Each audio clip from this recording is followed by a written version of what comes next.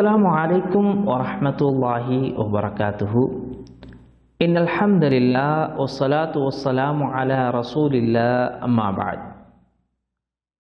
தூய்மையினுடைய இரண்டாவது பாடம் சுத்தத்தை பற்றிய சட்டங்கள். அசுத்தம் என்பது ஒரு முஸ்லீமாக இருக்கக்கூடியவர் ஒரு விஷயத்தை விட்டு முற்றிலுமாக என்ன செய்ய வேண்டும், தவிர்ந்து கொள்ள வேண்டும் என்ற ஒரு நிலை ஏற்பட்டாலோ, அல்லது ஒரு விஷயத்தை அவர் கழுவி சுத்தப்படுத்த வேண்டும் என்ற நிலை ஏற்பட்டாலோ அதுதான் அசுத்தமாக கருதப்படுகிறது. இந்த அசுத்தத்தை பொறுத்த வரைக்கும் நம்முடைய உடம்பிலோ அல்லது நம்முடைய ஆடையிலோ ஒரு அசுத்தம் படுகிறது, ஏதேனும் ஒரு அசுத்தம் படுகிறது. இந்த அசுத்தம் நம்முடைய கண்ணுக்கு புலப்படக்கூடியதாக இருந்தால், நம்ம கண்ணுக்கு தெரியுது அப்படின்னு சொல்லி சொன்னால், அதை சுத்தப்படுத்துவது ஒரு முஸ்லீமினுடைய கடமையாக இருக்கிறது. கண்டிப்பாக அதை என்ன செய்யணும், சுத்தப்படுத்தி ஆக வேண்டும். அதே போன்று அந்த சுத்தப்படுத்தக்கூடிய அந்த அசுத்தத்தினுடைய சுவடுகள் ஏதாவது நம்முடைய ஆடையிலேயோ உடம்பிலேயோ இருக்குது அப்படின்னு சொல்லி சொன்னால் அதை பற்றிய கவலை இல்லை. அதை ஒரு பெரிதாக நாம் எடுத்துக்கொள்ள வேண்டிய அவசியம் கிடையாது. இப்போ ஒரு அசுத்தம் நம்ம மேலே படுது, அதை நாம் என்ன செஞ்சிட்டோம், சுத்தம் செய்துட்டோம்.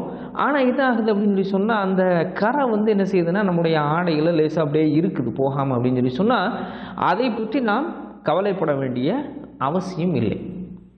அதே போல் நம்ம கண்ணுக்கு தெரியாத ஒரு அசுத்தம், ஏதோ பட்டுருச்சு அப்படிங்கிறது தெரியுது, ஆனால் நமக்கு கண்ணுக்கு அது புலப்படலை அப்படின்னு சொல்லி சொன்னால், நம்முடைய அந்த ஆடையானாலும் சரி, நம்முடைய உடம்பானாலும் சரி, அதாவது ஒரு முறையாவது என்ன செய்வது, அதை சுத்தப்படுத்தி கொள்வது கட்டாயமாக இருக்கிறது.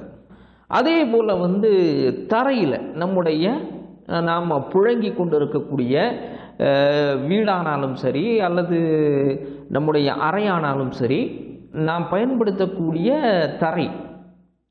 தரைத்தளங்கள், இந்த தரைத்தளத்தில் ஒரு அசுத்தம் பட்டது அப்படின்னு சொல்லி சொன்னால் அதை என்ன செய்யணும்னா தண்ணீரை ஊற்றி என்ன செய்ய வேண்டும், கழுவி சுத்தப்படுத்த வேண்டும். இப்போ அந்த அசுத்தம் திரவ நிலையில் இருக்குது, அதாவது தண்ணீர் மாதிரி திரவமாக இருக்கக்கூடிய அசுத்தமாக இருந்தால் அதை நாம் கழுவி சுத்தம் பண்ணி கொள்ளலாம். அப்படி நாம் பார்க்கல, எப்போ என்ன செஞ்சிருச்சு, அந்த மாதிரி ஒரு அசுத்தம் பட்டுருச்சு, நம்முடைய கண்ணுக்கு படலை, அப்போது அது எந்த நேரத்தில் சுத்தமாக மாறும் என்று சொன்னால், அது முற்றிலுமாக காய்ந்து விட்டால் என்ன செய்யும், அந்த இடம் சுத்தமாக மாறிவிடும். அதெல்லாமல் நாம் அசுத்தமான அந்த பொருள் திடப்பொருளாக இருக்கிறது, திரவம் இல்லாமல் திடப்பொருளாக இருக்குது அப்படின்னு சொல்லி சொன்னால் கண்டிப்பாக என்ன செய்ய வேண்டும், அதை நாம் அப்புறப்படுத்தி அந்த இடத்தை என்ன செய்ய வேண்டும், சுத்தப்படுத்தி கொள்ள வேண்டும். தண்ணீரால் என்ன செய்ய வேண்டும், கழுவ வேண்டும். அதை நாம் சுத்தத்தினுடைய ஒரு வழிமுறையாக நாம் எடுத்துக்கொள்ள வேண்டும். அப்போ இந்த சுத்தத்தை பொறுத்த வரைக்கும் முற்றிலுமாக பயன்படுத்தக்கூடியது தண்ணீர் தான். இந்த தண்ணீரை எந்த தண்ணீர் சுத்தமான தண்ணீராக இருக்கிறது, ஏன்னா அசுத்தமான ஒரு தண்ணீரை வச்சு என்ன செய்ய முடியாது, ஒரு அசுத்தத்தை நாம் நீக்க முடியாது, சுத்தப்படுத்த முடியாது. அப்போ சுத்தமான தண்ணீரை வைத்து தான் என்ன செய்ய வேண்டும், அசுத்தத்தை நாம் நீக்க வேண்டும். அப்போ அந்த சுத்தமான தண்ணீர் எதெல்லாம் உள்ளடக்கி இருக்கிறது அப்படின்னு சொல்லி சொன்னால், மழை நீரை பொறுத்த வரைக்கும் அது என்னதான் சுத்தமான தண்ணீர். அப்போ அதை வைத்து நாம் என்ன செய்யலாம், நம்முடைய உடம்பில் வரக்கூடிய அசுத்தமாக இருந்தாலும் சரி, ஆடையில் இருந்தாலும் சரி, தரையில் இருந்தாலும் சரி, அந்த மழை நீரை வைத்து சுத்தப்படுத்திக் கொள்ளலாம். அதுக்கு பிறகு கடல் நீர். கடல் நீரும் என்னதான் சுத்தமான நீர் தான். அந்த கடல் நீரை வைத்தும் என்ன செய்து கொள்ளலாம், நமக்கு ஏற்படக்கூடிய அந்த அசுத்தங்களை என்ன செய்து கொள்ளலாம், நாம் சுத்தப்படுத்தி கொள்ளலாம். அதே போல இந்த மழை நீரை நாம் என்ன செய்யலாம், சேமித்து வைத்துக் கொள்ளலாம்.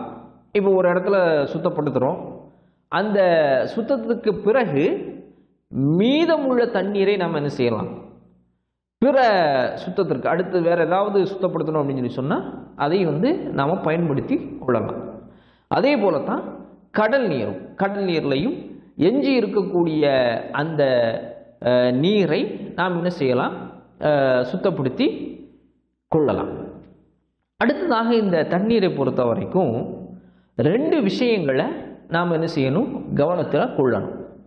ஒன்று என்ன அப்படின்னு சொல்லி சொன்னால், தண்ணீரை பொறுத்த வரைக்கும் ஒரு சுத்தமான பொருள் அதில் கலந்தாலும் சரி, அல்லது ஒரு அசுத்தமான பொருள் அந்த தண்ணீரில் கலந்தாலும் சரி, இந்த தண்ணீர் எப்பொழுது அசுத்தமாக மாறும் என்று சொன்னால், அந்த தண்ணீரினுடைய நிறத்திலோ அல்லது அதனுடைய சுவையிலோ அல்லது அதனுடைய வாடையிலோ ஒரு மாற்றம் ஏற்பட்டது என்று சொன்னால் அந்த தண்ணீர் என்னது சுத்தமான தண்ணீராக நாம் பயன்படுத்த முடியாது.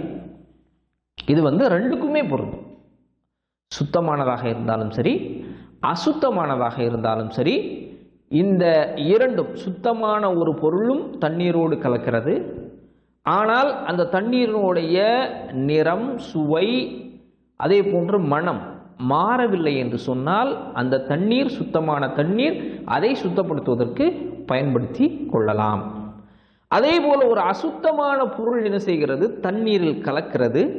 கலக்கும் போது என்ன செய்கிறது, அந்த தண்ணீரினுடைய நிலை மாறாமல் அப்படியே இருக்கிறது. அதனுடைய நிறம் மாறலை, அதனுடைய சுவை மாறலை, அதில் இருந்து அதனுடைய வாடை என்ன செய்யலை, மாறலை என்று சொன்னால் அந்த தண்ணீரும் என்னதான் சுத்தமான தண்ணீர் தான்.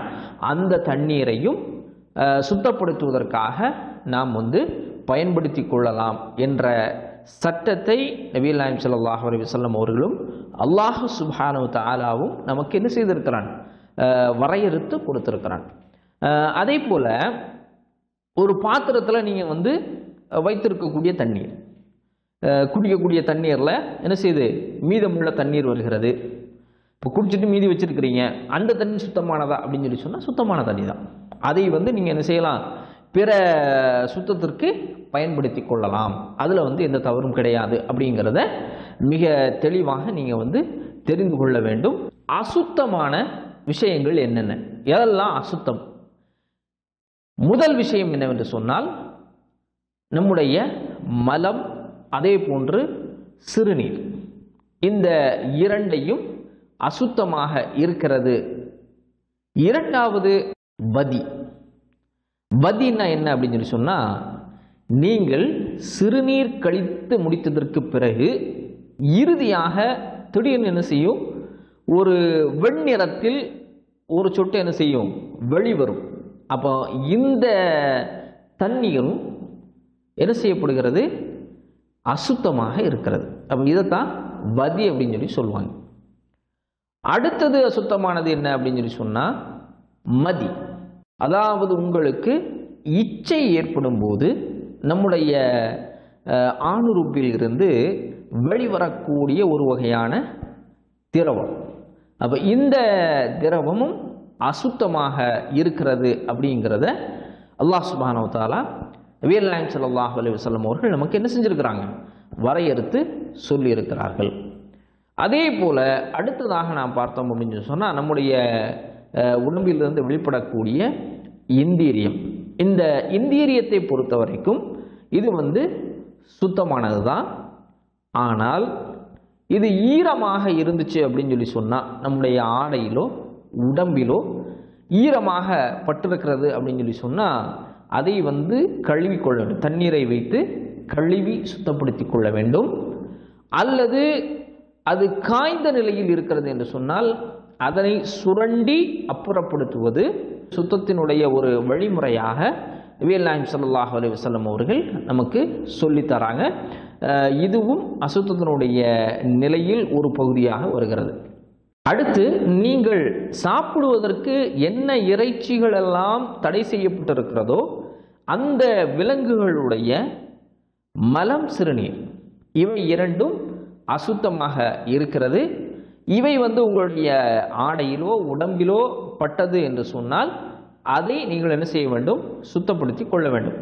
அதல்லாமல் நீங்கள் உண்ணக்கூடிய இறைச்சிகளை கொண்ட அந்த விலங்குகள், அதனுடைய மலமும் அதே போன்று அதனுடைய சிறுநீரும் என்ன செய்யாது? அசுத்தமாக ஆகாது. அப்படிங்கிற ஒரு சட்டத்தை நபிகள் நாயகம் ஸல்லல்லாஹு அலைஹி வஸல்லம் நமக்கு வகுத்து தந்திருக்கிறாங்க.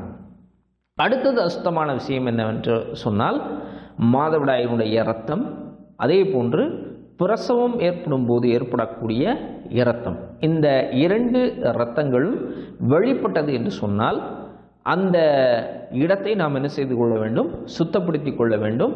அது சுத்தப்படுத்தி கொள்வது கடமையாக இருக்கிறது. இவ்வாறு மேற்கூறப்பட்ட இந்த விஷயங்களில் எல்லாம் ஏதேனும் ஒரு விஷயம் உங்களுக்கு நிகழ்ந்தால், உங்களுடைய ஆடையில் பட்டால் அல்லது உங்களுடைய உடலில் பட்டால், அவற்றை நீக்கி சுத்தம் செய்வது ஒவ்வொரு முஸ்லிமின் மீதும் கடமையாக இருக்கிறது என்பதை நாம் கவனத்தில் கொள்ள வேண்டும். அடுத்து, அசுத்தத்தினுடைய ஒரு சில சட்டங்கள். முதலாவது, ஏதோ ஒன்று என்ன செய்கிறது? உங்களுடைய ஆடையிலோ உடம்பிலோ படுகிறது. அது வந்து உங்களுக்கு என்னது? அது அசுத்தமா இல்லையா என்ற சந்தேகம் இருக்கிறது என்று சொன்னால் அந்த நிலையில் ஒருவர் என்ன செய்வது என்று சொன்னால் அதை நீக்கவோ அல்லது சுத்தப்படுத்தவோ வேண்டிய அவசியம் இல்லை. அதே போன்று அதை பற்றி வேறு ஏதாவது இடத்துல என்ன செய்வது? இது அசுத்தமா இல்லையா அப்படி என்று கேட்க வேண்டிய அவசியமும் இல்லை. உங்களுடைய அறிவுக்கு என்னது? அது வந்து ஒரு டவுட்டாக இருக்குது, இது அசுத்தமானதா இல்லையா அப்படிங்கிற ஒரு நிலை இருக்கும் என்று சொன்னால் நீங்கள் என்ன செய்யலாம்? அதை சுத்தப்படுத்த வேண்டிய அவசியம் இல்லை. ஏனென்றால் அனைத்து பொருட்களும் அடிப்படையில் தூய்மையானது என்ற அடிப்படையில் அதை வந்து நீங்கள் வந்து அசுத்தமாக இருக்கிறதா இல்லையா என்று தெரியாமல் இருக்கும் பொழுது அதை அப்படியே விட்டு விடுவது ஒரு வழிமுறையாக இருக்கிறது. அடுத்த சட்டம் என்ன? ஒருவர் வந்து என்ன செய்கிறாரு? துளுறார். அவருடைய உடம்புல வந்து என்ன பட்டிருக்கு? அசுத்தம் பட்டிருக்கிறது, அல்லது ஆடையில் அசுத்தம் பட்டிருக்கிறது. அது அவருக்கு தெரியவே இல்லை. அவர் தெரியாமலே என்ன செஞ்சிட்டாரு? தொழுது முடிச்சிட்டாரு. அல்லது என்ன செய்கிறாரு? அவருக்கு பட்டது தெரிஞ்சிருந்து அதை வந்து நீக்கிறதுக்கு முன்னாடி அவருக்கு என்ன வந்துட்டு? மறதி ஏற்பட்டு விட்டது. அவர் என்ன செஞ்சிட்டாரு? அதை மறந்து போய் அப்படியே போய் நின்று தொழுதுட்டார் அப்படின்னு சொல்லி சொன்னால் அந்த தொழுகை என்ன செய்யும்? ஏற்றுக்கொள்ளப்படும். அவர் அதற்கு பிறகு என்ன செய்து கொள்ளலாம்? அதை வந்து சுத்தப்படுத்திக் கொள்ளலாமே தவிர அந்த மறதியின் காரணமாகவோ அல்லது அந்த அசுத்தத்தோடு அவர் தெரியாத நிலையில் தொழுவதின் காரணமாகவோ அவருடைய தொழுகை வந்து எந்த ஒரு பாதிப்பும் ஏற்படாது. அந்த தொழுகையை அல்லாஹ் சுப்ஹானஹு வ தஆலா ஏற்றுக்கொள்வான். அதற்கு பிறகு அவருக்கு தெரியும் போது அவர் என்ன செய்து கொள்ள வேண்டும்? அதை வந்து சுத்தப்படுத்தி கொள்ள வேண்டும் அப்படிங்கிறத தெரிந்து கொள்ளணும். மூன்றாவது விஷயம் என்னவென்று சொன்னால், ஒரு ஆடையில் என்ன செய்யுது? ஏதோ ஒரு அசுத்தம் படுகிறது, அதை பற்றி தெரியவே இல்லை அப்படின்னு சொல்லி சொன்னால் அதை வந்து தெரிவதற்கு முயற்சி பண்ணணும். அப்போ ஏதாவது ஒரு இடத்துல உங்களுக்கு ஒரு சுவடு தென்பட்டாலோ அல்லது இந்த இடம்தான் அப்படிங்கிற ஒரு உறுதிப்பாடு வந்தாலோ என்ன செய்து கொள்ள வேண்டும்? அதை வந்து சுத்தப்படுத்தி கொள்ள வேண்டும்.